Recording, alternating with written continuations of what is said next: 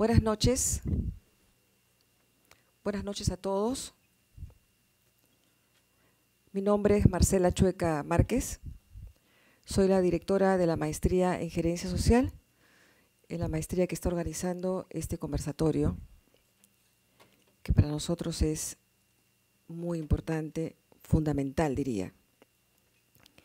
Quiero agradecer, en principio, a los participantes de los partidos políticos que están presentes y que participarán o postularán a las elecciones municipales de Lima Metropolitana 2014. Voy a agradecer en orden alfabético. Hemos hecho el listado en orden alfabético. Y voy a agradecer a los partidos políticos presentes. Tenemos varios otros partidos confirmados, probablemente lleguen un poco más tarde. Pero vamos a empezar con los partidos políticos que han sido puntuales. Muchas gracias a Organización Diálogo Vecinal, con su representante, el señor Eduardo Velázquez Ortiz.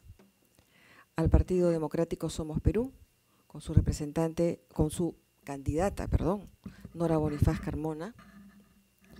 Al partido político Perú Patria Segura, al señor Julio Schiappa. Al partido político Solidaridad Nacional, con la representante, la señora Flor de María Valladolid. Al partido político Vamos Perú, con su representante, el arquitecto Luis de las Casas. Y al Partido Popular Cristiano, representado por el señor Alfredo Lozada Bonilla. Muchas gracias a todos, mil gracias. También quiero agradecer a los asistentes, especialmente a la profesora Teresa Tobar, profesora de la maestría en Gerencia Social, quien será la moderadora de este evento, al equipo de la maestría que organizó este evento, a nuestro equipo.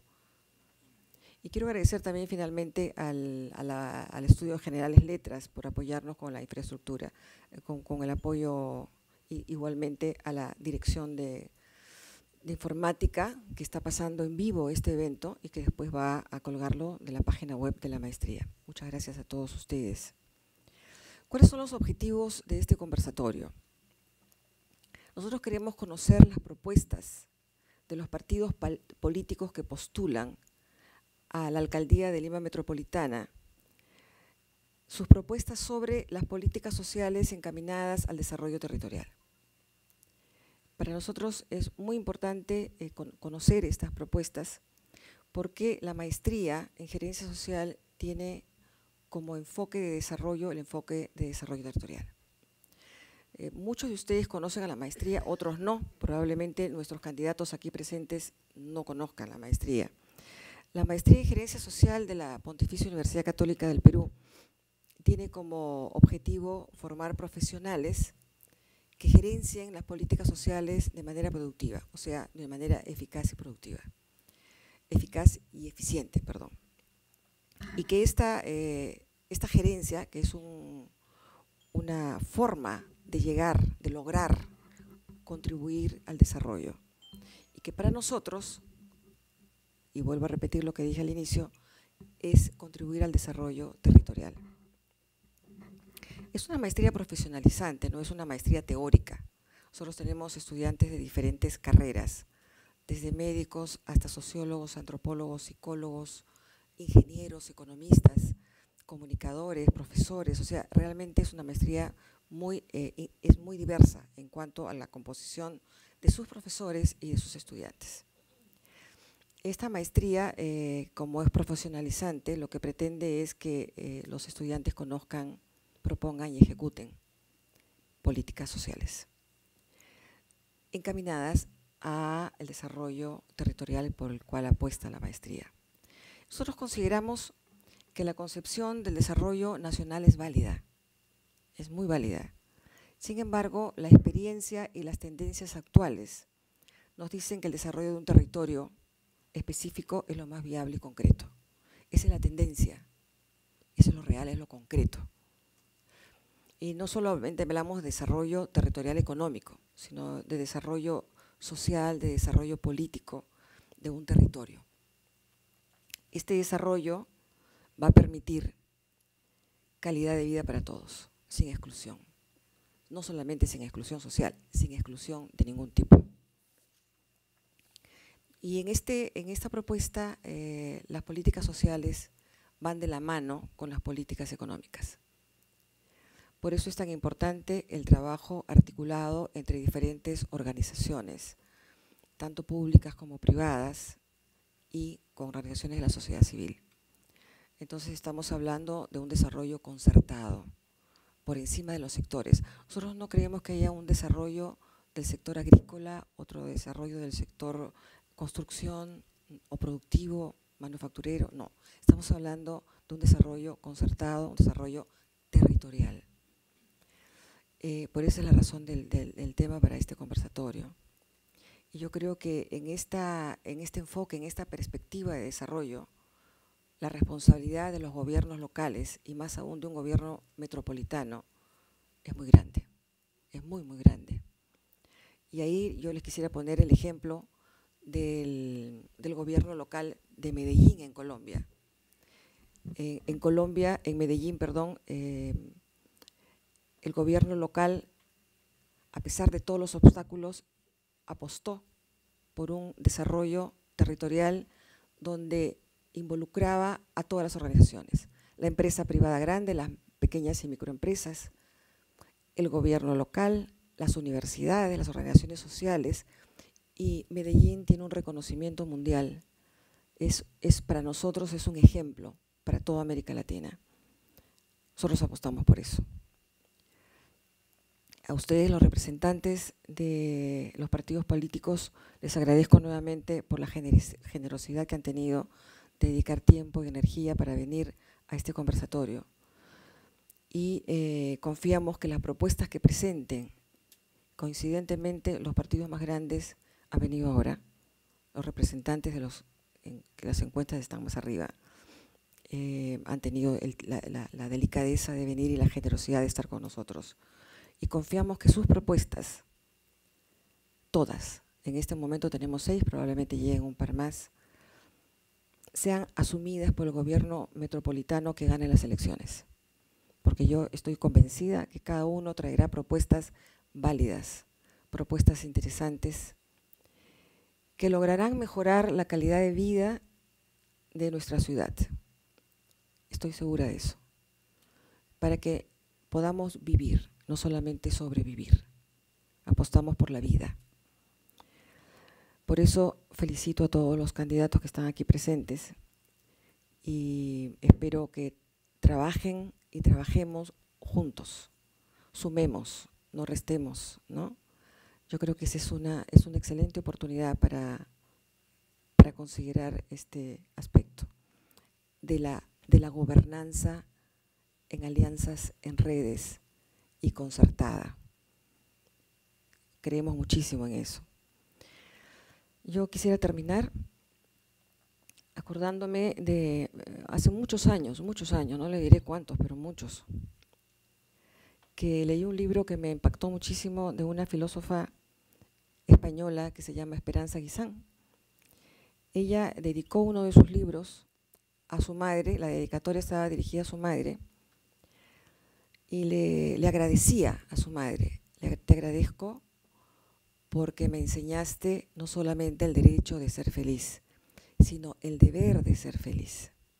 Y yo creo que todos tenemos el deber de ser felices y de ser felices a los demás. Y en este caso específico, cuando mejoremos la calidad de vida de nuestra ciudad y de nuestro territorio, de nuestro país, haremos felices a los demás y nos haremos felices a nosotros mismos. A mí me impactó muchísimo cuando leí a esta señora Esperanza Guisán. Y yo creo que es válido expresarlo acá, en este contexto, porque la responsabilidad de los señores que tenemos al costado nuestro o al frente nuestro compromete la felicidad de nuestro pueblo. Muchas gracias, señores, por estar con nosotros y los dejo con la moderadora del evento, que es la profesora de la Maestría en Gerencia Social, Teresa Tobar. Muchas gracias, señores.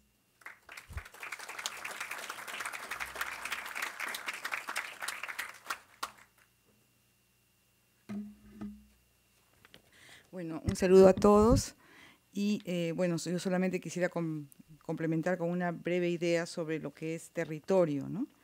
Territorio es una noción que se ha ido densificando mucho, ¿no? No es solo un espacio geográfico, es un espacio de vida, es un espacio de actividad y desarrollo, es un espacio de identidad y es un espacio de cultura, ¿no? Entonces, y es un espacio de muchas cosas más, ¿no? Entonces, con esa noción es que, digamos, hay mucha expectativa por parte de la maestría y de los alumnos de la maestría que van a compartir esto, tanto en este evento presencial como a través de nuestra página web, de poder escuchar, ¿no?, propuestas que sean serias y que nos propongan que nos expongan una posibilidad de un territorio con todas estas características. Voy a explicar brevemente la metodología del evento. Hemos hecho en primer lugar un sorteo para el orden de los candidatos que van a exponer. En primer lugar le toca al Partido de Solidaridad Nacional, a la arquitecta Flor de María Valladolid. En segundo lugar al Partido Político Perú Patria Segura, el periodista Julio Esquiapa. En tercer lugar viene la socióloga Nora Bonifaz, representante del Partido Democrático Somos Perú. En cuarto lugar, el Partido Popular Cristiano, a través del abogado Alfredo Lozada Bonilla. En quinto lugar, la organización Diálogo Vecinal, a través del abogado Eduardo Velázquez. Y al último está el doctor Luis de las Casas, representante de Vamos Perú. Cada uno de ellos va a tener 10 minutos. Yo voy a tener la ingrata labor de cortar, va a tener 15 minutos. Hemos decidido tener 15 minutos, ¿no?, en la primera ronda, en vista de que no han llegado todos los candidatos que confirmaron. Entonces les vamos a dar 15 minutos, pero vamos a ser rigurosos. A través de tarjetas les vamos a ir indicando que les faltan 5 minutos y luego 1 minuto. Luego de esto habrá una segunda ronda de 5 minutos. Y luego de que termine esta ronda de 5 minutos, daremos un breve espacio para algunas preguntas del público, ¿no?, que manejaremos en su momento. Entonces, si estamos de acuerdo, vamos a comenzar con los 15 minutos a cargo del Partido Político Solidaridad Nacional. Si desean, pueden exponer donde están, o si desean, pueden pasar al podio. Si tienen una presentación, si pasan para acá. Por favor, el Partido Político, la señora arquitecta Flor, llamamos a la arquitecta Flor de María Valladolid, por favor. Sí.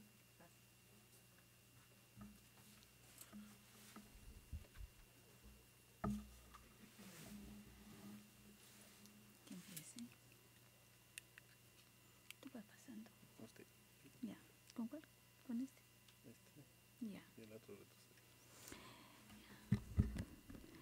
Buenas noches. Primero mi agradecimiento a la Universidad Católica, a la Maestría de Gerencia Social y a su directora, la señora Marcela Chueca Márquez, por esta convocatoria, este importante conversatorio. Bueno, la propuesta que nosotros tenemos sobre el tema de territorio, para el caso de Lima, abarca varios puntos fundamentales. Uno de ellos es la regeneración urbana.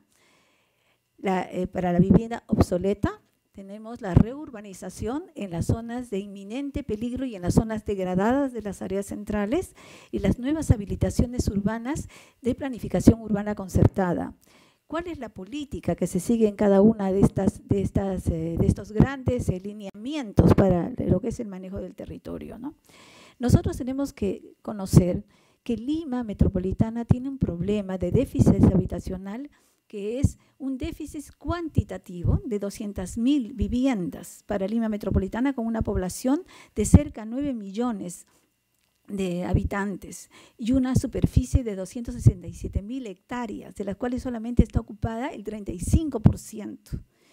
Entonces tenemos este nivel de demanda cuantitativa, pero tenemos un problema más grande, que es la demanda cualitativa, que es la vivienda obsoleta, que es la vivienda ruinosa, insalubre, infrahumana.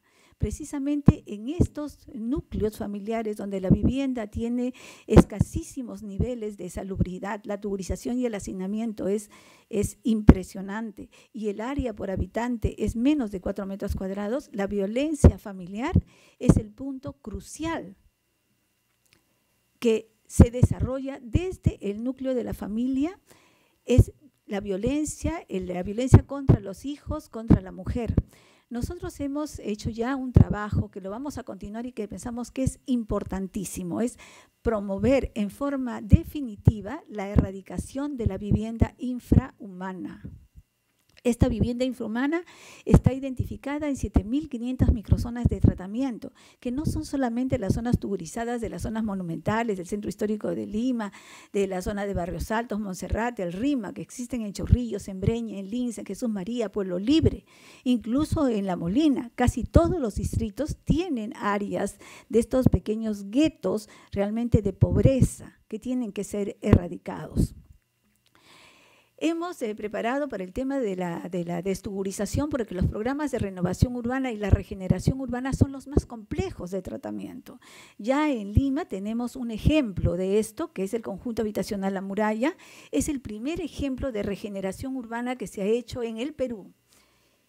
Vamos a ver este caso. Miren, este es el tipo de vivienda, lo están viendo ustedes. No sé si podemos ver el tema de la luz. ¿Bajar la luz? ¿No? Vemos que hemos elegido el tratamiento en esta área porque precisamente presentaba los índices de mayor insalubridad de Lima metropolitana, ¿no? La pobreza extrema no la vamos a encontrar nosotros en los asentamientos humanos, que son las zonas emergentes, sino la vamos a encontrar precisamente en las zonas centrales de Lima. Aquí vemos. Estas son las características de la vivienda. Estamos hablando de 400.000 viviendas de esta naturaleza. Altos índices de tuburización, obsolescencia, mal estado de conservación de edificaciones, condiciones de deterioro físico extremas y informalidad, precariedad, y la vulnerabilidad es tremenda. Entonces, ¿cómo se ha trabajado esto? Este es un plan totalmente concertado de manejo interdisciplinario, donde el fundamento es la capacitación laboral de las familias, el trabajo con toda la familia, tanto con los jefes de familia como con las mujeres, donde la mujer tiene un rol preponderante, porque en estos grupos familiares la mujer es la que tiene menos capacitación y muchas veces no tiene tampoco trabajo. Y jamás ha recibido en algunos casos ni siquiera un salario, ¿no? En este caso se capacitó a todas las mujeres en el tema de la construcción civil, de la forja, de la herrería, ¿no? En instalaciones eléctricas y sanitarias, llevándolas desde el nivel de peón hasta el nivel de maestro. Ellas fueron galardonadas como la mujer del año. Estas viviendas fueron construidas con ellos, ¿no? Y para grupos familiares que eran de 5 a 7 miembros. Entonces las viviendas se diseñaron especialmente para tener de 3 a 5 dormitorios que les permitía a ellos tener una vivienda que les permitía además tener una vivienda productiva.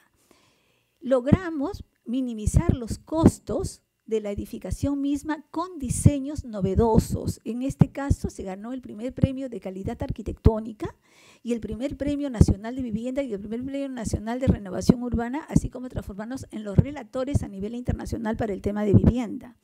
Este proyecto fue considerado por el Estado peruano como un megaproyecto importante en el tema de vivienda, el más importante que se ha realizado en el Perú.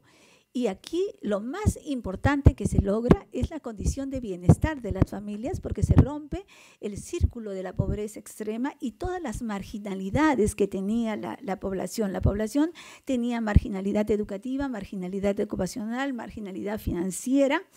Y estos procesos de capacitación no solamente fue en el campo laboral, sino también se hizo todo un trabajo con ellos de más de 80.000 horas de trabajo psicológico y de aprestamiento en talleres productivos para la totalidad de la familia, que les permitía, además de tener los jornales normales en la construcción civil, tener ingresos adicionales dentro de otras actividades productivas que desarrollaban en alojamientos temporales que también construimos con ellos. Esta inversión que apalancamos con ellos a través del sistema financiero normal permitió que esta gente de extrema pobreza pudiera movilizar $710.000, los más pobres del país, $710.000. Y en jornales normales aplicamos el 60% de esta inversión para ellos. La totalidad de familias logró pagar el tema de la vivienda en menos del tiempo previsto, que era 10 años, porque demostramos al sistema financiero nuestro que en el caso de la gente más pobre, el tema del pago de la vivienda, la morosidad es cero. Eso está comprobado a nivel internacional. Entonces, ahora se tienen estas viviendas y esto ha significado no solamente la ejecución de estas viviendas, que para la gente no es una nueva vivienda, sino es una nueva forma de vida, ¿no? Porque tienen todo un aprestamiento que hacen en los alojamientos temporales desde el manejo del mantenimiento, las relaciones entre ellos, y tienen como hecho positivo el que ellos ya se conocen de muchísimo tiempo y se refuerza el tema de las organizaciones, de la organización, unas organizaciones expresas donde la gente hace un reconocimiento a la mejor capacidad y voluntad de los líderes que van a tener a su cargo el desarrollo compartido de este proceso justamente con los equipos técnicos. O sea, hay un trabajo de concertación y de trabajo permanente con las organizaciones sociales para llevar adelante este trabajo. Y estas organizaciones se afirman, luego se reafirman ya en su condición de propietarios. En estos casos, por ejemplo, se ha logrado que este tipo de vivienda tenga las características adecuadas para el centro histórico de Lima, y en ningún caso estamos hablando de viviendas subestándar, sino estamos hablando de viviendas de gran calidad. Estas viviendas, que en su momento costaron $10.000, porque era el techo máximo que el Estado daba para este tipo de viviendas, permitió este desarrollo que incluso incluía la alícuota del terreno, porque antes de iniciar nosotros la intervención, hicimos una tasación del terreno donde estaban ubicadas estas viviendas precarias, donde habían más de 400 juicios, ¿no? Y era una precariedad increíble. Las viviendas estaban asentadas en suelos que tenían valores que se encontraban por debajo de los $20 el metro. Al culminar el proceso de intervención, la vivienda estaba valorizada en $60.000 como valor comercial, pero el valor real de la vivienda era $10.000. Entonces, ¿qué se trasladó al nuevo propietario? A los más pobres se trasladó la plusvalía que había generado el inmueble. Entonces, estos nuevos propietarios llegaron a tener un bien que era 6 veces mayor de lo que ellos habían pagado con su trabajo, con sus jornales. Entonces, esto es importante porque nosotros tenemos que intervenir toda la zona monumental, que tenemos 1.334 microzonas de tratamiento, tenemos más de 460 manzanas para intervenir y 22 zonas monumentales al resto de Lima metropolitana. Entonces, este proyecto para nosotros y esta línea estratégica, que es la erradicación de la vivienda infrahumana, es fundamental para erradicar los focos iniciales de violencia familiar, porque los jornales que recibe la mujer transforma su visión del futuro de ella y de su familia. El siguiente aspecto que vamos a ver, vamos a apagar esto, es el tema de la reurbanización. El tema de la reurbanización es importante también porque vamos a encontrar zonas degradadas tanto en las zonas centrales fundamentalmente como en las zonas vulnerables por riesgo sísmico en las zonas periféricas de Lima. Esto permite lograr una mayor densificación y sobre todo poder capitalizar un 80% de área libre para las familias residentes y las que entran en estos procesos de reurbanización. Esto no se ha hecho jamás en el país. Eso es lo que nosotros proponemos para poder dotar a las áreas ya sin ninguna área libre en este momento y en un nivel de degradación total, transformarlas en áreas potencialmente aptas para el desarrollo futuro. Luego tenemos el tema de las nuevas habilitaciones. Las ubicaciones que tenemos nosotros aquí en Lima metropolitana van a concertar básicamente los distritos que están dando a las cuencas del Chillón, del Lurín y del Rímac, las que están ubicadas sobre el litoral y los distritos céntricos. Y en el litoral tenemos los balnearios del sur, los balnearios del norte y la Costa Verde. Entonces, ¿qué encontramos aquí? Encontramos que en las cuencas, fundamentalmente, está el 58% de la población de Lima. Y las urbanizaciones son urbanizaciones informales y progresivas. Es aquí donde tenemos que entrar. y hemos ubicado las 15.000 hectáreas que Lima tiene como máximo para crecer. Esas ya están totalmente ubicadas y sobre esto vamos a desarrollar planes concertados tanto con la población como con los propietarios y los promotores inmobiliarios, de tal manera que aquí se defienda la sostenibilidad de la cuenca, podamos lograr ese 80% que necesitamos de área libre para que el concepto de cuenca, el concepto de verde, el concepto de parques lineales que se tiene que tener para estas cuencas no se pierda y sea realmente la reserva de Lima para el futuro. Es precisamente las tres cuencas las que pueden aportar el 80% del área que Lima necesita para la recuperación de todas sus zonas de expansión y sobre todo de la dotación de las áreas verdes que le va a permitir una situación de sostenibilidad.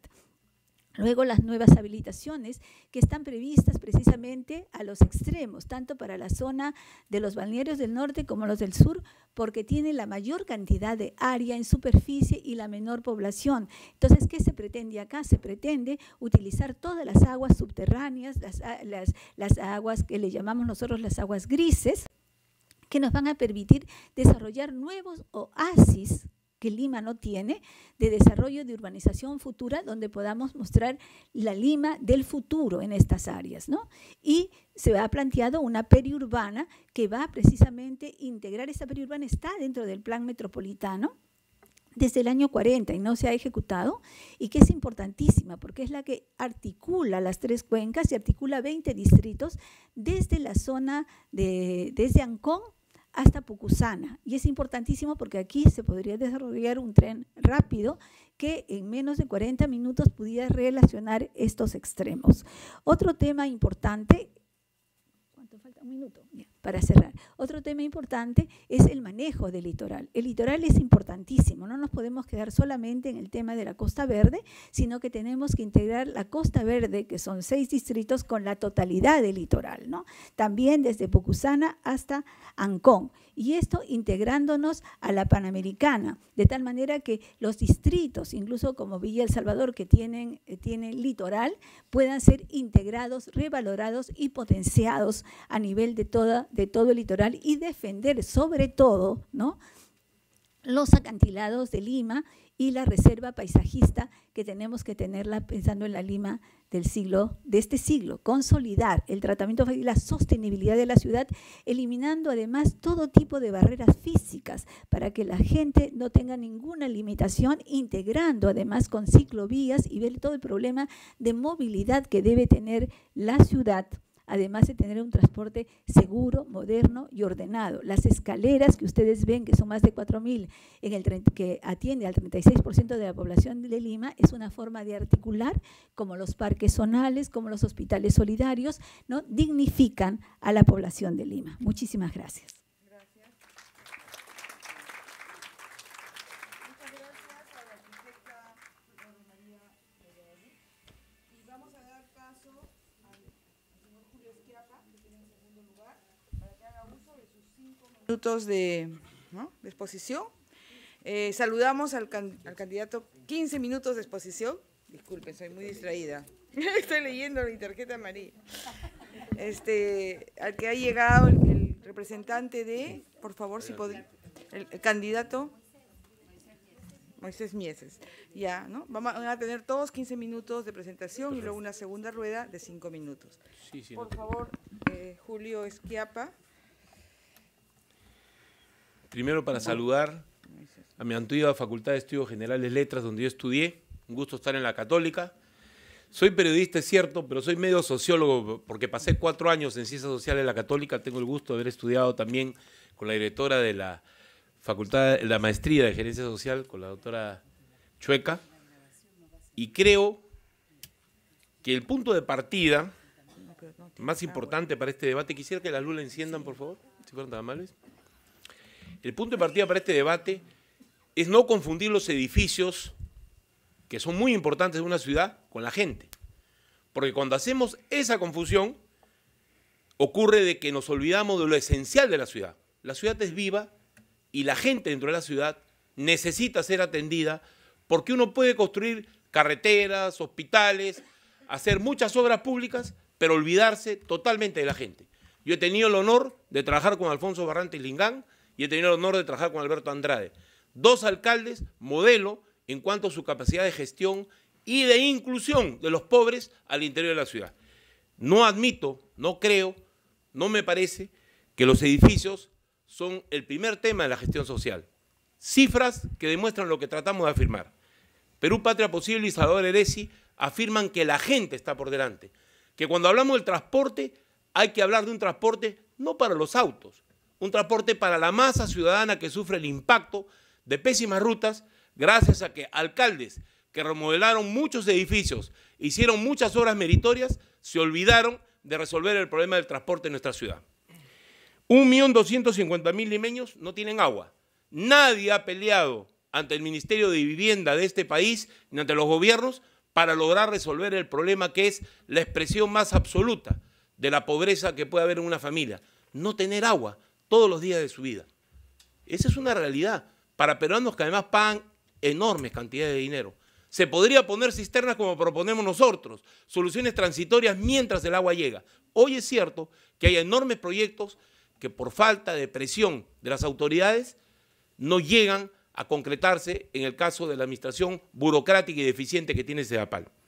3 millones de personas no tienen agua 24 horas al día en la ciudad de Lima. 2.500.000 tienen pésimos servicios en cuanto a la calidad de luz. Recorran ustedes la zona de San Martín de Porres, vayan por la Victoria, vean la oscuridad en la cual vive la gente, porque hay muy mal alumbrado público, porque hay una política respecto al alumbrado público donde las autoridades no se preocupan que la gente tenga luz. ¿A cuántos nos gustaría vivir sin luz como en los tiempos del terrorismo? Creo que a nadie. Es injusto que haya tanta gente que no tiene agua, que tiene malos servicios de agua, que tiene malos servicios de luz. Eso lo queremos cambiar. En Lima, además, hay una cifra absolutamente vergonzosa. 6% de niños están desnutridos. Y si hay un tema de la gestión social, uno es mejorar la calidad de todos los servicios para los limeños, incluido el transporte, la seguridad, incluido los que acabo de mencionar en agua y servicios públicos. Y en segundo lugar, impactar con programas eficientes en esa masa de niños desnutridos que están precisamente en los lugares donde no hay agua, en los barrios que se llaman aquí los cerros, pero que son parte integrante de la ciudad. 1.200.000 tienen enfermedades crónicas en la ciudad de Lima. Eso es un tema de salud pública, no es un tema solamente de los hospitales ISOL, que son básicamente preventivos, un excelente proyecto que nosotros pensamos que hay que continuar, pero son un tema que no puede ser ignorado por una política municipal de bienestar social. Hay también cifras positivas. 99% de los niños de Lima están en la escuela primaria, entre los 6 y 11 años. Enorme mérito, una cifra muy importante, la más alta del país. Hay un pequeño porcentaje de 800 niños que se quedan fuera del sistema escolar. Cifra positiva. ¿Por qué? Por el esfuerzo que ha hecho el sistema educativo público en la capital de la República en lograr asentar lo que es una viga maestra, que es la educación infantil en ese rango de edad. Mérito de varios gobiernos, y particularmente de este, que a través de varios programas ha insistido en lograr una vinculación entre la educación y las políticas sociales. Los alcaldes del pasado no quisieron asumir vía la región Lima que les corresponde y que presiden ni la educación ni la salud. Lima es la única región del país que no ha asumido ambas funciones. Por supuesto que son complejas. El sistema educativo de Lima son 1.860.000 alumnos, hay ahí 132.000 profesores, 10 UGELes, pero nadie le ha puesto la mano. Esta última gestión municipal ha hecho algunos esfuerzos, pero parece que la plancha les quemó el dedo y no prosiguieron con lo que era una correcta política de introducirse en el tema educativo, que es una política social esencial como parte de la gestión municipal. Y en salud ni se diga. De ese tema, por la huelga de los médicos y los riesgos que hay con el sistema, que no termina de reorganizarse adecuadamente, el municipio, a través de la región Lima, le huye. En los lugares donde las regiones han intervenido, y hay muchos casos en el país, hay exitosísimos proyectos, como el proyecto de educación regional en 8 regiones que hoy se va a generalizar a todo el país, que demuestran que cuando la comunidad participa, cuando los padres y profesores se comunican entre sí para hacer de la educación un éxito, el éxito es posible. Igual pasa en la salud. Hay una multitud de hospitales, casi 30, que se van a construir y se están construyendo la mayoría en todo el país, que van a cambiar la realidad de la salud. ¿Por qué los alcaldes de Lima no han tenido el coraje, la decisión política? Porque de eso se trata primero, de afrontar ese tema. La misma decisión que tuvo Alberto Andrade para que una sonora palabra que no voy a pronunciar por la cantidad de damas que hay acá, logró empezar la solución al problema ambulatorio de Lima. La misma audacia con la cual Alfonso Barrantes en su momento decidió hacer el programa de vaso de leche. La misma audacia con la cual Bedoya decidió hacer el Sanjón. Esos alcaldes son los que han marcado huella en la ciudad. Y esos alcaldes y esos estilos de gestión implican liderazgo. Recuperar el liderazgo significa abordar los problemas de fondo. Lima no es solo edificios, es ante todo personas cuya vida tenemos que mejorar y transformar. Esa es la visión de Salvador Heresi sobre su proyecto en gestión social para Lima. Yo quisiera pasar a la exposición muy brevemente. Solamente quiero... Acá necesito que alguien me ayude para presentar. Hay unos hitos que son muy importantes para la ciudad y que los candidatos en lista en esta campaña no los están mencionando. Sí, por favor. ¿No pueden? No, está perfecto. Gracias. De la inclusión a la igualdad, una nueva oportunidad para Lima. Se habla mucho de inclusión y se ha generalizado esa palabra los últimos años en el país, en el debate sobre gestión social. Para nosotros, el tema es un tránsito a una sociedad plenamente igualitaria que significa acceso igual para todos los ciudadanos a todos los servicios fundamentales de la ciudad y del país. Hasta hoy, mucha gente está excluida incluso por razones psicológicas de los servicios públicos. Una encuesta de Bartolomé Las Casas en el Cusco demostraba que los campesinos pobres consideraban que los médicos no los atendían porque ellos eran pobres. Terrible. Que no los atendían, que no les hacían caso, que los dedicaban 3 minutos. Está para que lo puedan revisar. Es un ejemplo de gestión social al revés, como la actitud de los que se presentan ante la gente a dar un servicio no lo dan bien. Por eso la igualdad significa derecho, no significa solo adquirir un espacio, significa derecho. Esa es la nueva oportunidad para Lima que nosotros planteamos. Continuamos. Que yo soy mi propio operador. Lima requiere aplicar políticas sociales que ataquen las causas estructurales de la pobreza. Eso lo han dicho muchos alcaldes, pero muchos alcaldes no han tenido los recursos ni la capacidad política de lograr que el gobierno central invierta como hay que invertir. Porque el problema acá es que podemos ser muy poéticos en nuestra voluntad de cambio.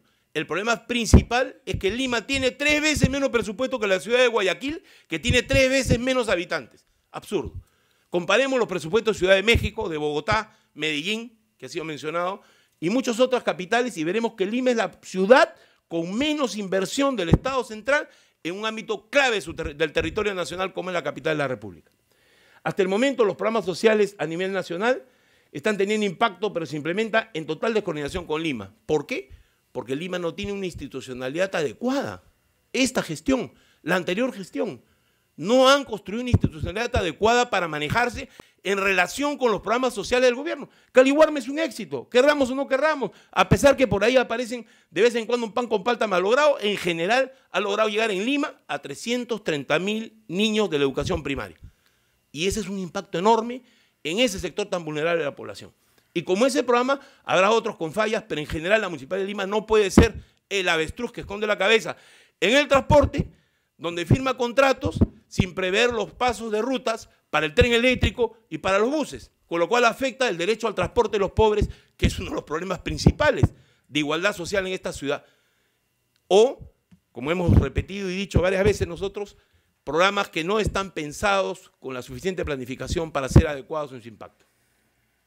Consideramos que Lima necesita definir un modelo de ciudad igualitaria, con oportunidades, integrada, orgullosa de su pasado. Y el pasado es algo que nosotros valoramos mucho, pero hay que valorar el presente. Recordemos que los edificios no son lo primero son las personas. La política social es parte de la política de gobierno para cambiar el hábitat urbano y darle una mejor vida a la gente que habita Lima. En eso coincido perfectamente con la brillante arquitecta Valladolid, que ha hecho una extraordinaria labor de remodelación del centro de Lima y que es parte de la mejora del hábitat, renovar la parte urbana de la ciudad y las condiciones de vida que tiene la gente ahí. Pero esa es una parte importante que debe convertirse en un programa social de gran extensión para que tenga un impacto real en el conjunto de todos los habitantes de Lima. Pero la política social es una política de gobierno, termino con esto en 5 minutos, bien, para poder cambiar el hábitat y para mejorar algo vital. Un gobernante gobierna ¿para qué? Para mejorar la vida de la gente. Así gobernaron los grandes alcaldes de Lima. que tuvieron gran impacto en la vida de millones de personas. Y luego pasamos por la etapa del fujimorismo, que ha dejado una lamentable secuela cultural absolutamente tecnocrática, que hace que se confundan los edificios con la gente, o al revés, a la gente con los edificios, con nefastas consecuencias para lo que es la gestión municipal y para lo que es una verdadera gestión social. Continuamos. Plan 2035 de Lima. Es el plan que se supone es para los 500 años de Lima. Es un plan hecho por brillantes consultores, excepcional en muchos de los conceptos que tiene, pero resulta que es un plan que no lo han hecho los ciudadanos. No ha habido participación ciudadana y no hay una institucionalidad para discutirlo. Y nadie se ha preocupado de que ese plan tenga un impacto en la gente a la cual va a servir. Esto es como que a uno le dan en un restaurante el menú que al mozo le parece. Eso pasa en varios puntos del país todavía, ¿no? Si ustedes van a la Selva o se van a Cajamarca, verán que el mozo le sirve lo que le da la gana. Usualmente, no sé si les ha pasado, a mí me ha pasado varias veces, ¿no? Pero se trata de que en este caso el menú lo lean los ciudadanos, conozcan lo que se va a hacer con ellos. Entonces, un plan hecho por consultores sin los ciudadanos tiene fallas de origen. El plan es positivo, pero requiere una parte de la visión de ciudad que requerimos, recogida de los ciudadanos. No es posible gobernar sin tomar en cuenta esa opinión. No es sostenible ese plan porque no ha sido elaborado teniendo en cuenta a la gente que va a participar en él. Lo que no es concertado no puede ser ejecutado con éxito. Es una máxima de la gerencia moderna y de la gerencia pública contemporánea. Filosofía de nuestra política social, y aquí termino. Teresa, ¿tengo tiempo todavía? Sí. ¿Sí? Okay. ¿Hay descuento o no? Bien. Filosofía de nuestra política social.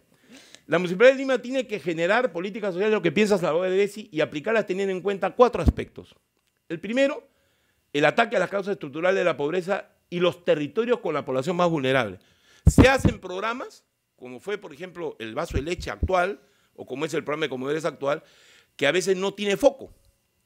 Y el éxito que se ha tenido con otros programas sociales ha sido poner precisamente una focalización social muy claramente identificable, que permite registrar los resultados. Pues bien,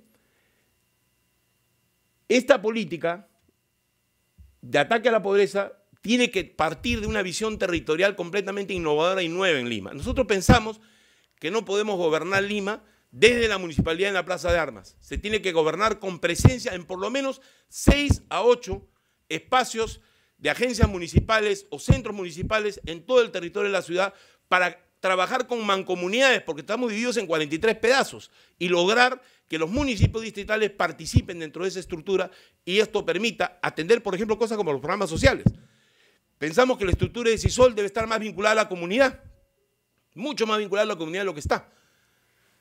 Pensamos que todo lo que es programas sociales debe pasar por una reestructuración pensando en nuevos espacios. El gobierno descentralizado es un axioma hoy día en la gestión pública moderna.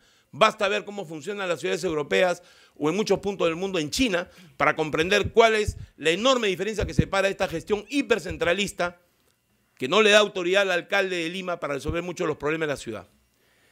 Las políticas sociales deben expresar los deseos y las aspiraciones de la gente a los que tienen que estar destinadas. Las nuevas necesidades que surgen del progreso económico, y eso es lo esencial, y las desigualdades que el desarrollo generan, dan oportunidades para enseñar a pescar y no seguir regalando pescado. Es funesto para un país tener un Estado que se dedica a entregar pescado, arroz, aceite, diferentes cosas a la gente, y que este es un proceso que no termina.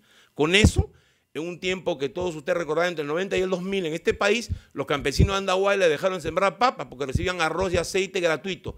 Es decir, tiene una consecuencia a largo plazo al no volverse estos programas sociales eventuales y pasar a ser programas de transformación de la gente para que pueda entrar a la actividad productiva. Más allá de la inclusión, hacia la igualdad plena de los limeños. Ese es nuestro lema, nuestra idea de lo que hay que hacer en la parte social.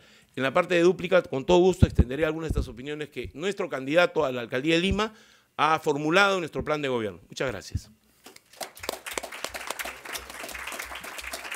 Muchas gracias al señor Esquiapa y a al candidato anterior, que nos están ajustando muy bien al tiempo. Nos están ayudando mucho en esta moderación. Le toca ahora a la candidata Nora Bonifaz, candidata del Partido Democrático Somos Perú. Por favor, Nora, tienes tus 15 minutos. Bien, muchas gracias. Saludo y agradezco la invitación de Marcela, de la Gerencia Social de la Universidad. Yo había pensado en una entrada distinta, una entrada en la cual me fijo qué son y cuáles son los programas sociales que debemos aplicar a la ciudad y cómo esta tendría que ser asumida por los diferentes órganos de gobierno, siendo que Lima es, además de la municipalidad, una expresión de la región de Lima. Y que esa región de Lima, además, habla de alguna manera con el Callao en algunos de los temas como seguridad y transporte, y también con Lima Provincias, sin los cuales nosotros no vamos a poder resolver muchas cosas si nos vienen de Huarochirí o si nos vienen del norte y del sur en el tema sobre todo de transporte. Entonces, teniendo una mirada de esa índole, como hay que mirar ahora una megalópolis como es Lima, con más de 9 millones de habitantes, no podemos, sabiendo lo que es Lima, con el poco presupuesto que tenemos, 70% del cual se va en gasto corriente, imaginar hacer 20.000 cosas. Un alcalde tiene que ser un gestor y mucho de lo que tenga que hacer y pueda hacer va a ser trabajo, inventiva y condición de articulación con las demás instituciones del Estado. Principalmente yo creo que muchos de estos programas tienen que ser trabajados con el gobierno central. Y algunos de mis expositores han hablado justamente de trabajar con el Ministerio de Vivienda. Hemos estado escuchando también trabajar los programas sociales que efectivamente están haciendo de la lucha contra la pobreza. Muchos de los temas, por ejemplo, de Sedapal. Te cuento que ya se ha pedido y está un proyecto en el Congreso de la República para que haya 2 asientos en el directorio de Sedapal y hasta ahora no aceptan. Hasta ahora no aceptan ni siquiera uno. Y es el colmo que la municipalidad no tenga un asiento en Sedapal, siendo que tiene que atender los problemas pues, de agua y desagüe de la ciudad, ¿no? Entonces, temas como eso tienen que ser articulados con el gobierno central. ¿Qué hace Lima trabajando sola desde donde está? Con lo que puede, sí. Pero hay las grandes inversiones que tienen que ser articuladas con el gobierno central. Vamos a uno de ellos. Yo quiero, además, comenzar diciendo que toda política que haga la municipalidad efectivamente es atravesada por una visión territorial. No hay manera de no hacerlo.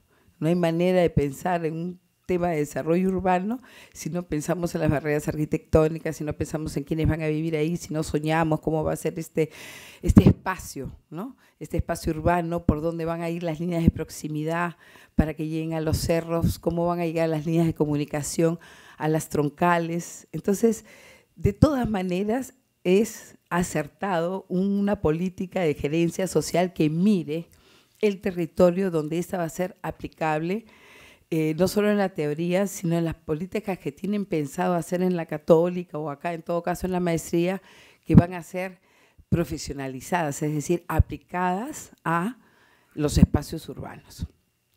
Entonces, yo quería decir, por ejemplo, yo tenía el caso, y ustedes saben que Somos Perú está trabajando sobre todo el tema de la seguridad ciudadana.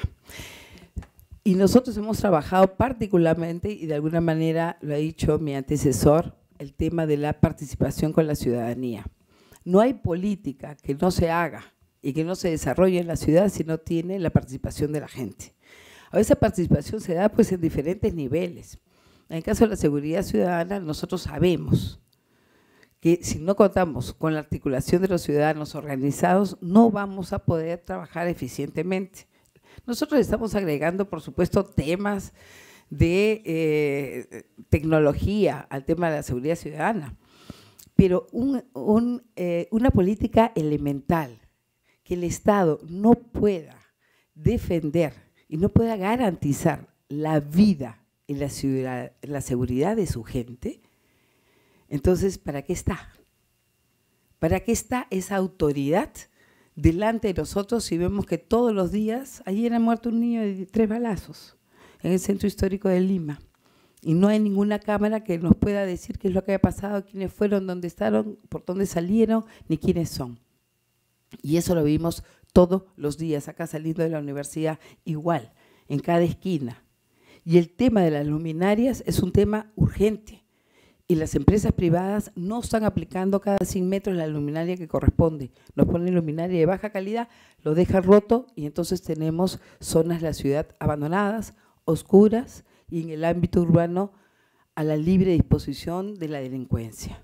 Entonces, una política de seguridad ciudadana que se articule con las necesidades de los vecinos, que se articule con las necesidades de la ciudad, es importantísimo. Otro aspecto efectivamente es el tema de transporte. Todos estamos, es un derecho, ¿ya? El transporte es un tema de derecho humano, es un tema de transitabilidad que requiere ser articulado. Y ese tema de transporte urbano tiene un conjunto de componentes de los cuales la ciudad de Lima puede hacer parte de ellos, pero las grandes reformas las va a hacer el Estado central. Las cifras nos dicen que el 85% de los limeños se transporta efectivamente en transporte urbano público. Y eso es una ventaja para nosotros. Es una gran ventaja porque si nos le damos ese transporte de calidad, entonces la gente no va a usar sus carros. Los que tenemos, que nos parecen un montón y que cada vez más ingresan, si le damos un buen transporte, entonces la gente va a vivir tranquila, segura, a su tiempo. ¿No es eso acaso una política de ciudad que nos debe favorecer a todos? Por supuesto. Entonces, es una necesidad, es un derecho humano y lo tenemos que articular a las políticas de inversión que va a hacer el gobierno central y donde nosotros necesitamos como municipalidad que se integren para que este transporte masivo de los pobladores de Lima nos cambien el rostro de la ciudad. El otro tema que me parece importantísimo es el que ya se ha venido desarrollando y nuestra arquitecta, que la conocemos de la época de Andrade, además, que nos apoyó, lo ha desarrollado muy bien, porque acá las políticas están para ser articuladas unas con otros, ¿no? Algunos ponemos énfasis en un tema, otros ponemos énfasis en otro, pero al final vamos a articularlos, porque de eso se trata las políticas sociales, territoriales. Es el tema de desarrollo urbano. Yo quiero decir lo siguiente. Un alcalde es el jefe de defensa civil. Y este alcalde, si tenemos un sismo grado de 8, se nos cae la ciudad. El 50% he visto, terrible. Bueno, acá hay unas cifras que nos dicen 68.000 personas fallecidas, 779.000 personas heridas, 122.000 viviendas destruidas, 193 viviendas habilitadas, se nos cae el hospital 2 de Mayo, las casas que están en los cerros no las vamos a ver, desaparece buena parte de Villa El Salvador, Villa María del Triunfo y así sucesivamente. Es gravísimo. Y eso no podemos estar esperando el tiempo que nos venga y que se nos caiga Lima de la manera como está. Entonces, el tema es que en la Municipalidad de Lima el tema de defensa civil está como una subgerencia. Lo menos que puede estar es una gerencia que permite hablar con salud, que le permite hablar con economía, que le permite hablar con desarrollo humano al mismo grado de responsabilidad. De manera que se puedan desarrollar las políticas con ese nivel y desempeño como corresponde a un tema tan importante de defensa civil. ¿Ustedes saben que ningún colegio de Lima tiene certificado de defensa civil? Ninguna institución del Estado. Entonces, ¿de qué estamos hablando? ¿Es porque defensa civil no hace su trabajo? ¿Es que las instituciones no les importan los niños en las escuelas? ¿Es que por las instituciones del Estado donde trabaja tanta gente con las oficinas cargadas de gente no dan más? ¿Qué estamos haciendo? Entonces, hay el tema de defensa civil, que es un tema que es gravísimo, que corresponde articularlo con las políticas de la ciudad y sobre todo con una política de renovación urbana de la cual en parte nos ha avanzado la señora arquitecta y de la cual nosotros tenemos además el lanzamiento de un programa que se llama Mi Casita, que es muy baratito, que va a ser para la mayor parte de la gente, que crece hasta 4 pisos y que además va a estar cercano a las líneas de proximidad de transporte y que va a ser financiado por la Caja Metropolitana para que sirva a las funciones que debe hacer y no a lo que está siendo usado ahora, que me parece inadecuado, es lo menos que puedo decir. Muy bien. cuando nosotros también hablamos del tema de las políticas sociales, una de las grandes características que ha tenido siempre Somos Perú ese trabajo, como he dicho, de la participación vecinal. Pero la población vulnerable, centrada en ancianos, mujeres solteras, discapacitados, niños, es una política que Somos Perú tiene especial atención. El trabajo con los ancianos y el trabajo con las personas de la tercera edad es una particular política de importancia que debe ser trabajada y articulada. Hay programas para niños, no es suficiente, hay más de 500 000 de niños que están trabajando en Lima en condiciones terribles, parecen invisibles. Nosotros en uno de los debates, se acordarán los que están acá presentes, nos pidieron hablar de desarrollo económico. Y yo dije, acá hay una doble moral, porque se habla del desarrollo como un ente sin rostro, y ese desarrollo salvaje, de un capitalismo salvaje que está apoyado en gente que no paga, en gente que paga pésimo, que no tiene seguro, y eso le llamamos desarrollo con niños que dejan de ir a la escuela por estar empujando los bultos, las cosas, me acuerdo, en todas partes, en todos los mercados, y no tienen rostro, y no se les ve, y forman parte del paisaje urbano de todos los días. Eso es tener una doble moral. Si no los atendemos y no les damos los espacios que deben tener estas personas que son tan queridas para la ciudad de Lima. Tenemos además de esto 12.128 pandilleros, 410 pandillas que representan 5.318 delitos en la ciudad. ¿Qué hacemos con nuestros jóvenes? Fernando Andrade ha hecho aprobar una ley en el Congreso de la República que ya sanciona el pequeño delito. Nosotros, ustedes saben que hemos impulsado mucho el tema del Plan Bratton, que no se pudo ejecutar en los gobiernos anteriores, donde empieza justamente el tema por el pequeño delito, que no es castigado, que es impune y que al final termina siendo un delincuente y al final un criminal. Y se dijo que si no se castigaba el pequeño delito, se podía pasar después a la microcomercialización, luego pasamos a al manejo territorial por las bandas de sicarios, que es en muchos lugares lo que está pasando hoy en Lima y también en el Perú, sobre todo en el norte. Entonces, ¿eso qué cosa nos va a permitir? Esta ley que ha sido aprobada, castigar el pequeño delito, pero nosotros en Somos Perú estamos pensando que no se trata de llevar a la gente a la cárcel de 3 a 6 años, sino que ese pequeño delito sea con trabajo comunal, y ese trabajo comunal rezarse de alguna manera para la ciudad y también para que el pequeño delito no sea impune. Finalmente, el segundo, nosotros decimos en la segunda caída de este delincuente, entonces, o este pequeño robo, no es decir delincuente, pasa a formar parte obligatoria de los programas de reinserción social. Y tercero, claro, si mantienen esta lógica delincuencial, si ya va a tener que pasar sus 3 a 6 años en castigo, en la cárcel. Entonces, nosotros necesitamos incorporar de diversa manera a nuestros jóvenes, que no solamente sean vistos como un problema, sino que sean articulados a programas de trabajo, de deporte, de cultura, porque es la única manera de pensar en una ciudad saludable y una ciudad que en el futuro mantenga la seguridad ciudadana que se requiere. Ya estoy en mi minuto. Muchas gracias.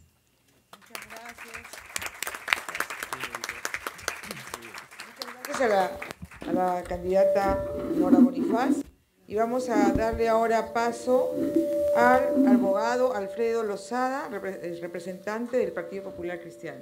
Muchas gracias, Teresa. Buenas tardes con todos. Un placer para mí estar acá en la Universidad Católica, universidad donde no estudié, pero sí he tenido el gusto de enseñar, ser adjunto de cátedra aquí, así que le tengo también mucho cariño. Además a la maestría, por supuesto, de gerencia social. Entrar al tema de desarrollo territorial lo veo yo más como un objetivo. El desarrollo territorial es este proceso armónico, coherente, ¿no? Donde los particulares, sean privados o sean públicos, renuncian a estas particularidades y ven el tema como un todo. ¿no? Como un organismo, como un humano, como un ser humano. Eso es un desarrollo territorial, y lo que menos hemos visto en nuestro país es desarrollo territorial. Cada uno hace lo que ve, cada uno hace lo que piensa, tanto públicos como privados, y lamentablemente la Municipalidad de Lima, como ente provincial, ya resumiendo un poco a la municipalidad, no ha sido este ente coordinador que busque este desarrollo territorial, siendo además el que controla este espacio de denominador común para estas acciones, que es el territorio.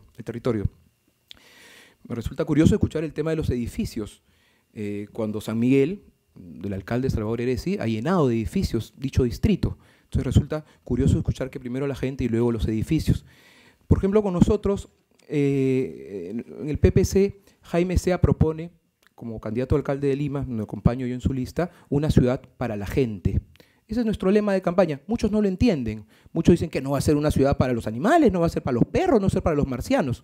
Una ciudad para la gente quiere decir eso. No es una ciudad para los edificios, para el transporte, no para los automóviles, sino para las personas, para los peatones, justamente como parte de este desarrollo territorial, que es un concepto muy social cristiano. Yo soy un PPCista, soy un social cristiano, donde decimos eso: la solidaridad, la renuncia a lo particular, la búsqueda del bien común nos llevará a tener una ciudad que tenga los componentes y recupere a las personas la dignidad que en muchos casos se ha perdido. Entrando un poco al desarrollo urbano, ya que estoy muy metido en ese tema, yo soy regidor actual de Lima y soy presidente de la Comisión de Desarrollo Urbano, además por mi experiencia en el Ministerio de Vivienda muchos años atrás, donde, por ejemplo, en el 2003 creamos el programa Barrio Mío. El programa Barrio Mío, Barrio Mío es ahora el nuevo de la municipalidad, que es un componente de ellos, ¿no?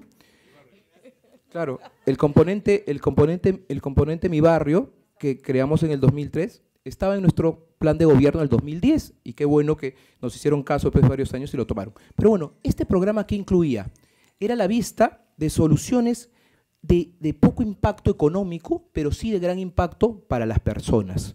Y no solo incluía hacer un muro de contención y una escalera, sino implicaba también pintar las casas, arreglar las veredas, arreglar el pequeño parque, hacerle la canchita, en su momento se llamaba la canchita de Mi Barrio. Solo con esas actitudes, con esas acciones, que no eran carísimas de millones, menos aún en el año de inicio del 2000, donde no había tanta plata como hay ahora, le cambiaba la actitud a las personas. El niño antes no salía con los zapatos lustrados, porque decía, ¿para qué? Si para llegar al colegio voy a caminar por un terral. Cuando ya tenía la vereda hecha, cuando ya tenía el parque, cuando ya tenía sembradita el pequeño espacio en su casa, salía con los zapatos lustrados. El niño sentía mejor, el padre se sentía mejor, salían con la ropa limpia y más contento. Su actitud ante la vida cambiaba. Eso es un poco implicar un tema de desarrollo que no escuchaba que decía que había que crear, por ejemplo, la señora Nora, un programa Mi Casita. Eso no es un tema de la Municipalidad de Lima. La Municipalidad no se puede poner a construir casas teniendo el Ministerio de Vivienda miles de millones de soles para programas que no usa, como el programa Techo Propio.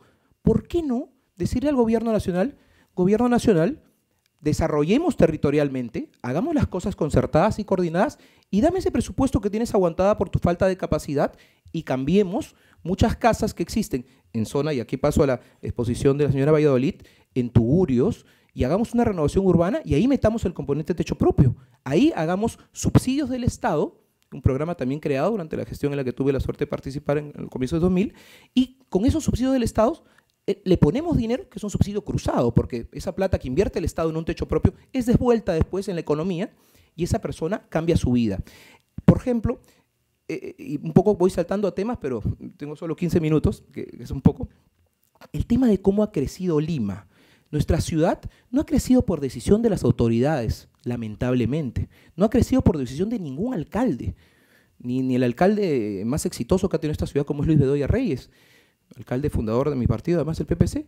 No ha crecido por decisión de nadie. Ha crecido por decisión de ¿quién? De la gente, que ha buscado espacios donde vivir, que ha dicho voy a vivir acá. Y ahora los mayores desarrolladores urbanos, ¿quiénes son? Graña, Cosapi. No, los mayores desarrolladores urbanos son los traficantes de tierras. Los señores que deciden para dónde crece Lima, sin servicios, sin agua, sin luz. La gente llega, primero, toma una ladera de un cerro, y pone primero sus esteras. Primero le venden, porque los traficantes no trabajan gratis, ¿no? Esas invasiones ninguna es gratuita. Es decir, hay un costo y te cobran cash en vivo, no hay un crédito hipotecario para los traficantes. No hay de frente, su cash, te dan tu lote y lo único que te dan es la cal que está alrededor del lotecito. De ahí tú pones tus esteras para asegurar propiedad, de ahí comienzas a construir inmediatamente, comienzas a elevar sin agua, sin luz, sin veredas, sin alumbrado, sin nada. Y comienzas poco a poco, ¿sí? a levantar tu casita, a levantar su casa la gente, con poco apoyo técnico, pero sí con mucha mano solidaria, y comienzas a construir. Y después de 25 años, 30 años, ya comienzan a llegar los servicios, y después de 40, o nunca, la propiedad. Es decir, ¿cómo podemos hablar de un desarrollo territorial general sin el caso de lo básico de las personas, que es la vivienda? No hay vivienda, y si la hay, para 2 millones de personas se encuentran en esta situación, sin agua, sin luz, sin propiedad, sin saber si esa vivienda la van a poder heredar a sus hijos, sin poder hipotecarla para apalancar un negocio. Es decir, así ha crecido nuestra ciudad, sin una visión de desarrollo, sin ningún desarrollo urbano. Ningún alcalde, lamentablemente, no en esta gestión, ni la anterior, ni la pasada, han tenido la visión de crear ciudad, que era su competencia. Por eso, y voy a entrar un poco a propuestas, en el tema específico del desarrollo urbano, que creo que es básico, existen específicamente 15.000 hectáreas identificadas ya donde puede crecer la ciudad. ¿Qué estamos esperando? Que los traficantes escuchen y vayan a tomar esas 15.000 hectáreas como la toman cada día en nuestra ciudad, y no solo en Lima. Vemos que hasta las líneas de Nazca están siendo invadidas. Hace poco estaba ahí, efectivamente, están siendo invadidas y vendidas por traficantes de tierras. ¿Qué esperamos? Entonces la ciudad tiene que tomar un liderazgo y decir, esos terrenos, esas 15.000 hectáreas, ¿saben de qué propiedad de quién son? Son del Estado, como todas esas hectáreas que son invadidas del Estado. Es decir, mire Estado, ¿cómo estás? Soy la Municipalidad de Lima, yo me encargo del desarrollo urbano de la ciudad, dame esas tierras que tienes ahí listas para ser invadidas y me voy a encargar de hacer ciudad planificada, con agua, con luz, con los desarrolladores inmobiliarios, con la inversión privada. ¿Cómo lo hace quién? Madrid, París. No, ¿por qué tan lejos? Como lo hace Bogotá, aquí al costadito. ¿Y Bogotá qué hace? Agarra estos espacios de tierra que son del Estado y dice, aquí vamos a hacer ciudad. Aquí dice que tenemos que crear ciudad. Comienzan a decir, bueno, acá habrá agua, veredas, los servicios, y de ahí licita, concursa las áreas muy grandes a los privados que construyen de acuerdo a que la municipalidad le dice, bajo estos parámetros, para estos sectores, porque se necesita KCD, se necesita AB, y se construye ciudad. ¿Y de ahí qué hace? Le cobra, pues, le cobra al desarrollador inmobiliario, porque ahora un desarrollador inmobiliario pide un cambio de zonificación de un terreno eriazo y de repente se lo cambian a residencial de densidad alta, digamos, para hacer un edificio de 20 pisos, como pasa mucho en San Miguel, por ejemplo. Hacen ahí, levanta el edificio y la ciudad ¿qué ganó? Nada. La Municipalidad de Lima, ¿qué recibió? La tasa por el trámite de cambio de zonificación. No ganó nada, cuando siendo la municipalidad la que le ha dado el valor al terreno. Es decir, ese valor del terreno se lo da la propia municipalidad con la zonificación. Sí, pero si fuera un actor real, no un actor pasivo, que espera que los privados le cambien de zonificación o que los traficantes de tierra invadan, la ciudad tendría recursos y haría lo que tiene ahora. 10, 15 veces más recursos tiene Bogotá que Lima. ¿Cómo crece Medellín? Porque a veces cuando decimos ciudades como China, ponemos ejemplo a China, por ejemplo, donde China todo se controla por un buró de señores que controlan toda la ciudad como le da la gana en una dictadura sin derechos y nada. Por eso no me gusta poner a mi ejemplo a China nunca. Pero bueno, en una democracia y en un Estado de Derecho como el nuestro, en Colombia, en Medellín han comenzado a hacer algo muy interesante en las cumbres, en las zonas de cerros donde viven casitas. Hay muchas casitas. ¿Y qué han hecho? Han comenzado a juntar casas. Buscan a la gente en sus casitas y le dicen, ¿por qué no nos asocian y hacemos un edificio? Porque no está mal hacer edificios, ¿sí? Me parece muy bien que sean edificios. Se hacen edificios y el resto se generan áreas libres. Mejoraron el entorno de vida de esas personas que también como aquí invadieron. ¿Y después qué hicieron? ¿Qué se hace? En vez de que hacer una escalera, que es una solución buena, pero esa es la solución más básica que existe para subir a una cumbre, ¿no? ¿Qué hacen? Teleféricos. Hacen el metrocable que existe en Medellín, donde por una zona sube la gente, mucho mejor para las madres con sus hijos, para sus coches, mucho mejor para subir con los productos del mercado, mucho mejor para las personas con discapacidad. Comenzamos a hacer una ciudad más inclusiva, real. Comenzamos a hacer un desarrollo territorial. Todos renunciamos un poco a lo que tenemos para generar una ciudad. Y son acciones que no cuestan miles de millones, son acciones increíbles que se le ocurren. No, son acciones fáciles, básicas, en funciones que tiene la Municipalidad de Lima, que tiene como órgano rector del desarrollo urbano y puede aplicar sin ni siquiera buscar una ley nueva. En el tema de seguridad, un tema central Gracias. Un tema central, el tema de seguridad. ¿Qué puede hacer Lima para buscar un desarrollo territorial, coordinado, estructurado, armónico? Coordinar. Esa es la palabra que tiene y que puede hacer el alcalde de Lima, coordinar. Lo puede hacer porque lo dice su propia norma. ¿Coordinar con quién? Con los distritos. Ser un agente de coordinador. Con estos pequeños, disculpen la palabra, reyesuelos distritales, porque cada uno se cree un reycito en su lugar y tú no te metas conmigo, yo controlo mis cosas, yo tengo mi serenazgo, que es mi pequeño ejército, lo tengo aquí, controlo mi ciudad, ¿y qué hago con los delincuentes? Los mando al otro distrito. Llego a la frontera del distrito y lo mando. ¿Eso es desarrollo territorial? ¿Eso es una visión concertada, armónica, de lo que queremos para la ciudad? No, es una visión egoísta, una visión de si yo puedo cuidarme, te voto para mis murallas. Es decir, si pudieran, algunos distritos pondrían murallas alrededor, ¿no? Y algunos hasta lo han hecho. Eso no es una visión de ciudad. Entonces, ¿qué puede ser el alcalde de Lima? Coordinar, concertar con los alcaldes, sentar y decir cómo hacemos seguridad. Es increíble, por ejemplo, detallitos chiquitos, que cada agente de seguridad municipal, que son los serenazgos, tengan un teléfono. El 3241, el otro el 4 tanto. Cuando te roban, te asaltan o tienes un accidente, ¿qué haces? Tienes que ver en qué distrito estoy, qué número tengo que marcar para llamar al serenazgo. Se la ponemos fácil al delincuente, muy fácil. Es decir, hacemos las cosas de la manera que el delincuente tenga la mayor forma de salvación. Igual, un número de la policía, un número de bomberos. Una propuesta, porque ya que hablamos de bajar los temas a propuestas, una línea única de seguridad ciudadana. He escuchado después que otros candidatos también habló del tema. Excelente. Si ganan, ojalá simplemente. Una línea única donde uno levanta un teléfono y con un número, le hemos puesto un numerito nosotros, que es el 1535, en honor al año de fundación de Lima, 1535. Ya nos acercamos ya a los 500 años. Y llamas a ese teléfono y se coordina los serenazgos distritales, porque es una central única, lo cual abarata costos, porque cada distrito tiene una central. Cada distrito, por pequeño o grande que sea, tiene una central. Los distritos de menos recursos no la tienen, los distritos de más recursos tienen una central, cada una mejor que otra. Uno tiene Tetra 2, el otro tiene Tetra 3, Tetra 4 y los que vayan saliendo, supongo. Entonces, ¿qué puede hacer el alcalde de Lima? Coordinar la seguridad, coordinar, por ejemplo, las compras en temas de seguridad.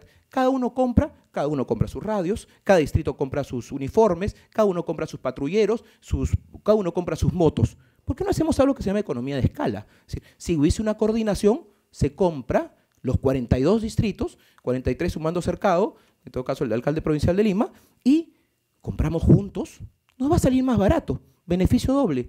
Los distritos que tienen dinero, les va a salir más barato. ¿Qué ocurre? Menos arbitrios para sus vecinos.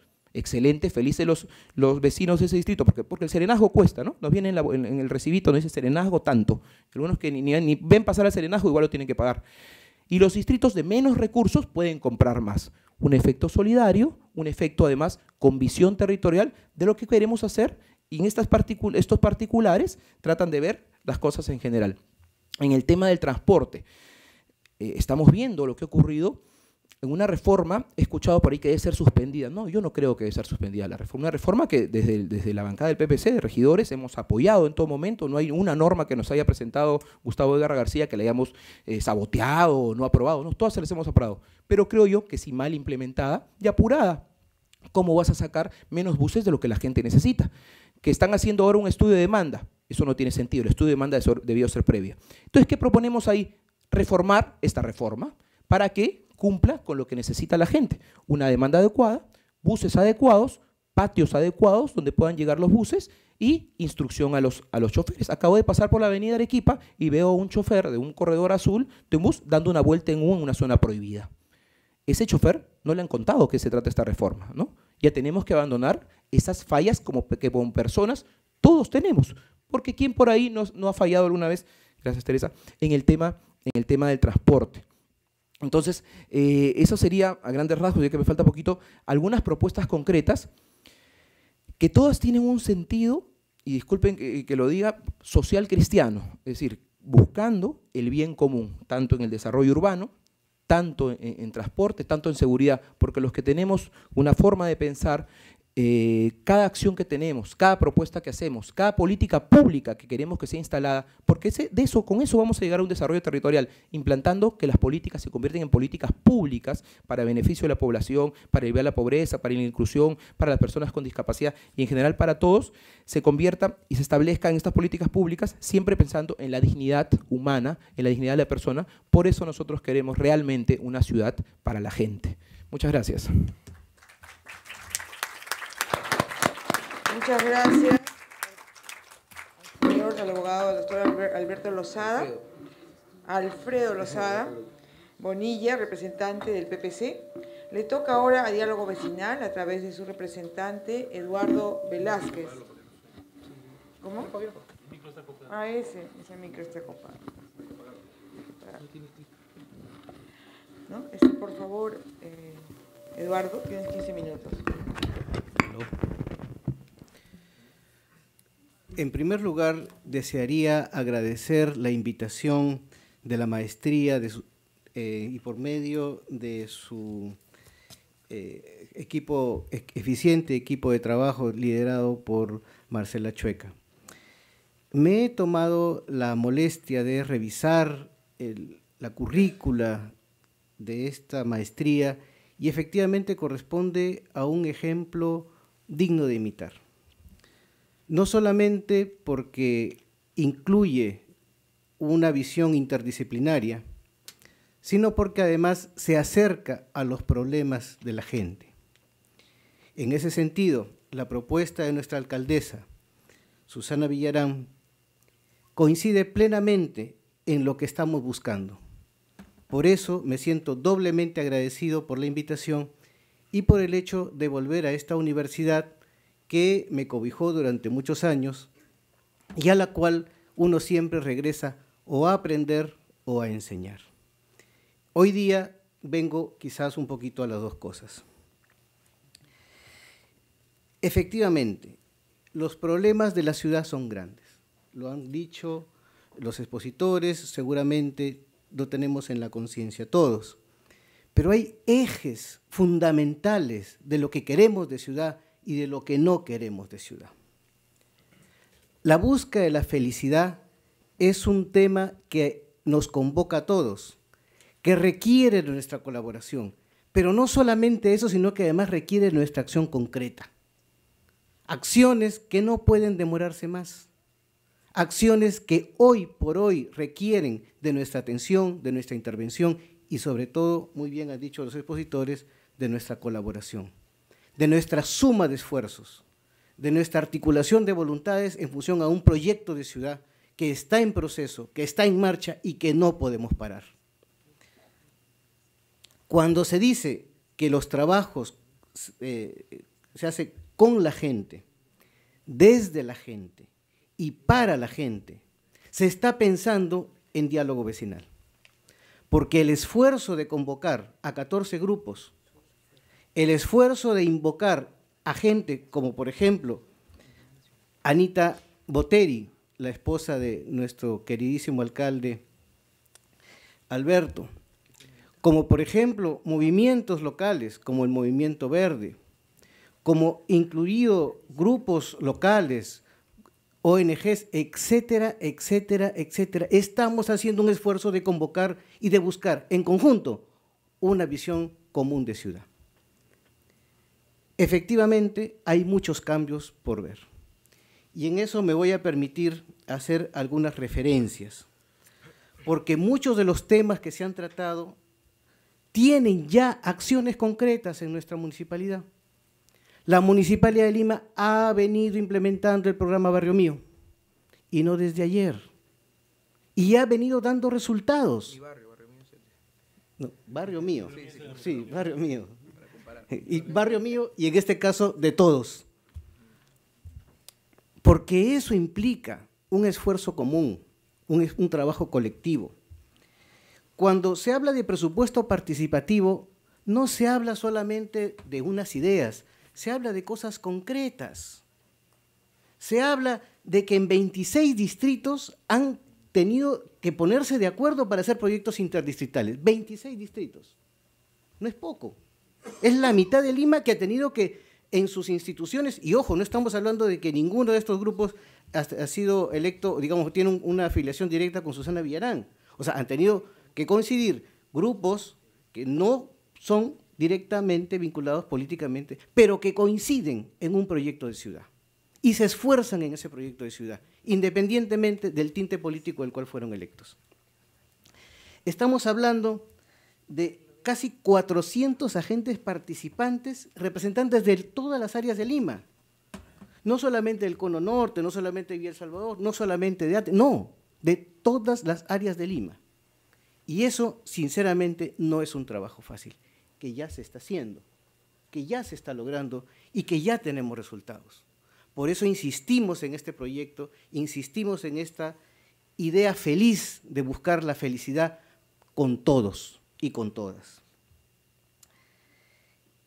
Sería largo detallar todas las acciones, como por ejemplo los comités de obra, los esfuerzos de lo ejecutado y lo que se encuentra en este momento en proceso de ejecución. Sería largo detallar y seguramente los 15 minutos me serían muy limitados. Yo les invito a visitar la página web de la municipalidad en la cual están detallados estos temas. Uno de los elementos fundamentales en la transformación de la ciudad es la propia transformación de la organización. Sobre cosas concretas, el plan de desarrollo concertado que tiene la visión de ciudad, mi estimado amigo Óscar, Julio, tu hermano, mi estimado amigo, no ha sido producto de un gerente, ha sido producto de más de 1000 reuniones, que han convocado a por lo menos a unas 15.000 a 20.000 personas. Y ese es el trabajo que se ha presentado. Y se llama el Plan de Desarrollo Concertado,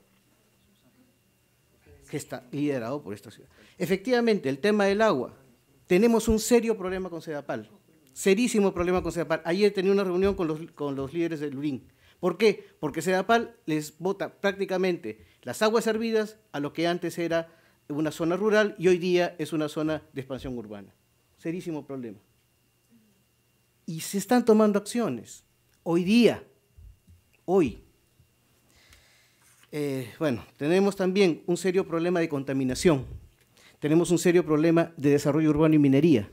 Tenemos un serio problema a nivel de efectivamente lo que corresponde el plan de desarrollo urbano. El plan de desarrollo urbano no es una tarea fácil. ¿Saben ustedes de cuándo se origina? ¿Cuál es nuestro plan de desarrollo vigente en este momento? ¿A lo mejor tienen alguna idea? Bueno, les voy contando que eso fue un proyecto originado en el tiempo de Alfonso Barrantes. Que fue aprobado unos años después. Y ese es el proyecto que tenemos. Doctor, clarísimo. Tenemos más de 30 años de atraso. 24. Más de 30 años porque en el momento que se aprobó no fue el momento que se enseñó. Pero si le suma la gestión de Susana son 30 años. Si le sumamos la gestión de Susana, restamos tiempo. Restamos tiempo porque eso es tiempo que se ha ganado. Y se ha ganado en el mejor sentido. Se ha ganado, primero porque tenemos ya un plan. Tenemos un plan que no está aprobado, cierto, o sea, pero se ha hecho. Bueno, eso ya estaría, esa estaría de concertación. Esa estaría de concertación. Esa estaría de concertación. Esa estaría de concertación. Pero necesitamos aprobarlo. Y se tiene un plan, se tiene una propuesta de plan. ¿No? Y ese es el empeño. Claro, hay gente que no quiere, pues gente que nunca va a querer aprobar nada, por supuesto, y siempre vamos a tener esa gente, pero esperamos poder concertar, podemos sumar, porque sabemos que los problemas son comunes. El plan de desastres, ese es fundamental, efectivamente, Dorita, efectivamente tenemos un plan de desastres, pero también hay una información y efectivamente, de acuerdo a las leyes correspondientes, ya se cuenta con un proyecto de plan de desastres. Y también lo podemos visitar en la página web y en todo caso, si por alguna razón, por algún sistema de virus o registro, no sé, yo con mucho gusto te lo alcanzo a tu correo electrónico. Perfecto. El tema del trabajo comunal como respuesta a los delitos, eso ya también se está implementando. Y es justamente parte de este gran proyecto de recuperar a los jóvenes, no solamente con el chico chamba, no solamente con darle una canchita, no, porque tenemos en el enfoque en la felicidad, en la búsqueda de esa felicidad. que implica un esfuerzo permanente, un cambio y una lucha, inclusive con nuestros propios conceptos, inclusive con nuestra propia visión de ciudad.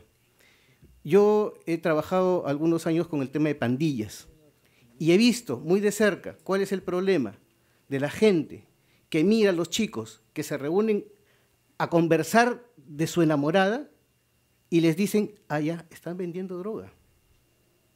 ¿Qué estarán haciendo? Seguramente quieren robar. Ese clima de desconfianza es el que tenemos que romper. Ese clima de desconfianza es lo que tenemos que cambiar. Y la propuesta de Susana Villarán y la propuesta de diálogo vecinal pasa por eso, por esa búsqueda de felicidad, por ese logro de cosas concretas, pero para bien. Y en casos concretos puedo hablar a temas a nivel presupuestal, si el tiempo me alcanza. 2 minutos, perfecto. Por ejemplo, seguramente ustedes saben que el plan inicial de apertura para este año eran 118.934 millones. 1.040 millones. No, el presupuesto de la Nación era 180.934 millones, pero de los cuales la Municipalidad de Lima tenía solo 1.393. El presupuesto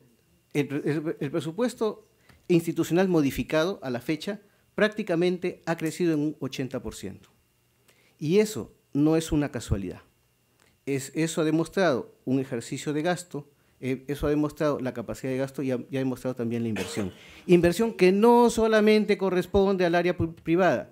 Los proyectos que se han desarrollado y que se han implementado también incluyen y fundamentalmente convocan al sector público-privado.